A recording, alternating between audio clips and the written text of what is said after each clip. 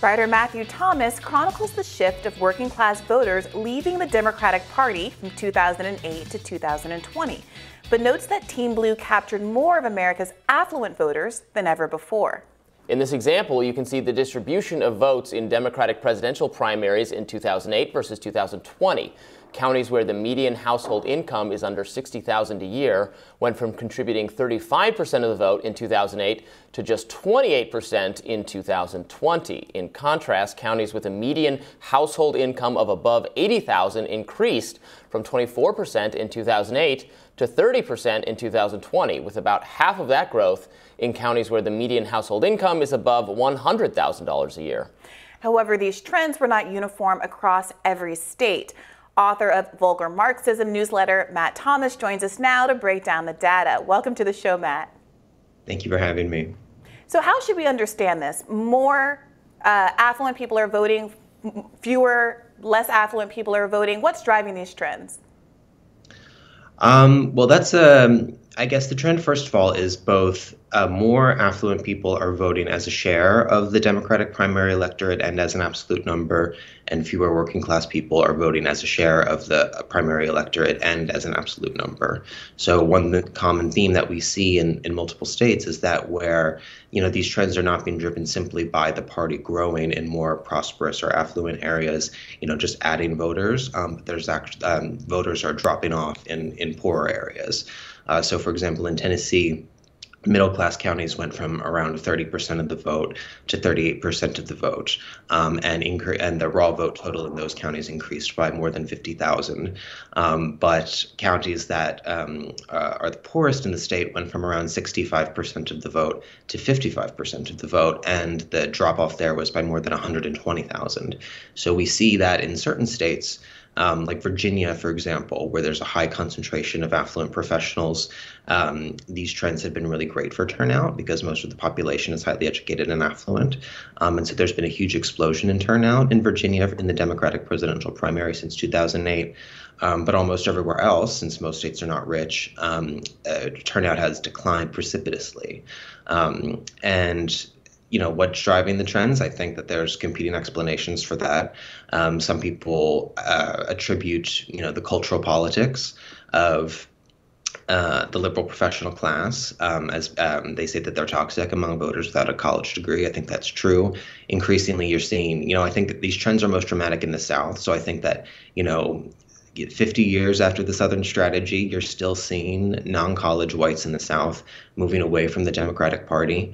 In Virginia, in Southwest Virginia, 10 years ago, even if the Democrats were winning 25% of the non-college white vote, they're down there. Now they're winning 10 to 15. And so there's still bleed happening among non-college whites, but increasingly what we're seeing is non-college non-whites, especially Hispanic and Asian voters, drifting rightward as well. So I think it's multiple factors, but it's not good news for the coalition of the Democratic Party from the point of view of its capacity to run on a working class agenda. So let's say, you're advising the Democratic Party. Would you say that, well, you have to get back some of these voters, so you have to focus on issues they care about, working class issues. You have to be quieter or less radical on sort of the cultural issues that animate, the highly educated, younger kind of staffer or wealthy class?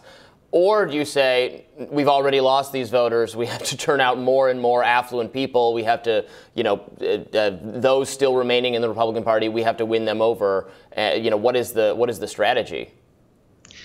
I mean, I think it's really difficult. One point that I make in the piece is that, you have these competing explanations. Basically, you have this faction among people that would be identified as belonging to like the Democratic establishment or associated with more centrist politics who want the party to move to the center on culture.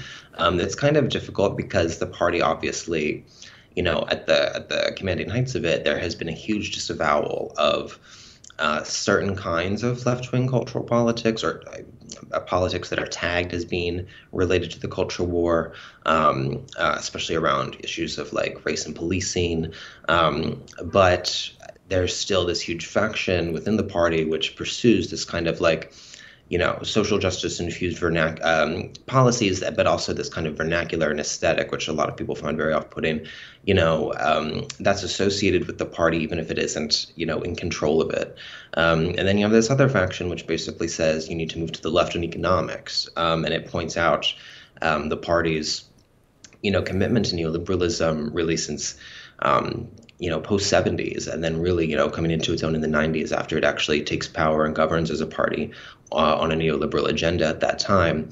It's called Vulgar Marxism for a reason. I'm on the left. That has been my critique for a long time. But a point that I make in the piece is that these trends are really deep-seated. I mean, the party, I go through in the piece the history of the party's pursuit of the professional class, beginning in the 70s, mid-70s to today. The party pursued these voters as the white working class started to move to the right in the 1960s and 70s. After Nixon pursued the Southern strategy, and after the Democratic Party became associated with civil rights in the post-60s era. And so this is a trend that is long in the making. These are trends that have been going on for decades, and I think that even if the party were to choose a strategy, an effective strategy at the moment, it could potentially take a long time to see any returns on that, given how long they've been pursuing, a more affluent demographic.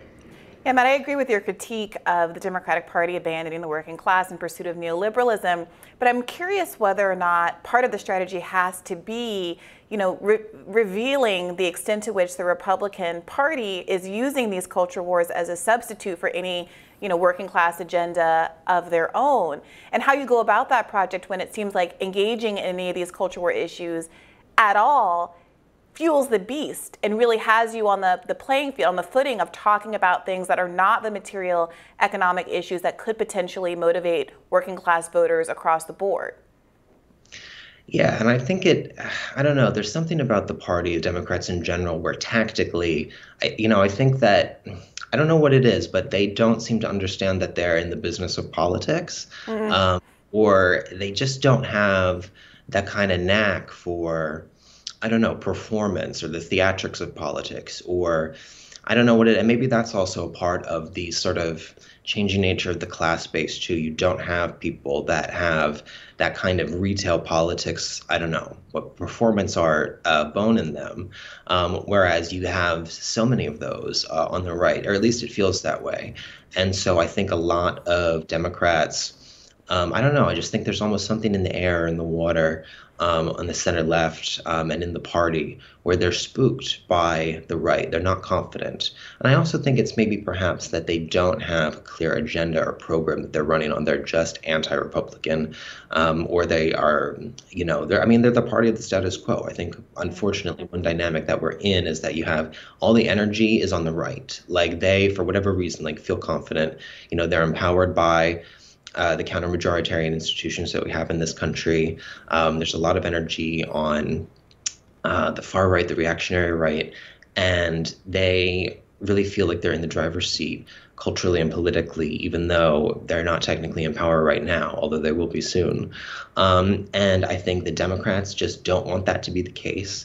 They're the party of the status quo. They're the party of the broken institutions that we have. And when you don't have a clear agenda or program, it's hard to sort of get that fire in your belly and to really offer people something. So I think that really handicaps them when it comes to offering something as an alternative to people. Yeah, I like the idea that the Democrats need more country preachers and fewer McKinsey analysts or something doing their messaging campaign. Thank you so much for joining us today, Matt. Thanks, you guys. Next on Rising, Nevada candidate for Congress, Amy Vilela, details why she believes the status quo is no longer working for the people in the state's 1st district. Stay tuned.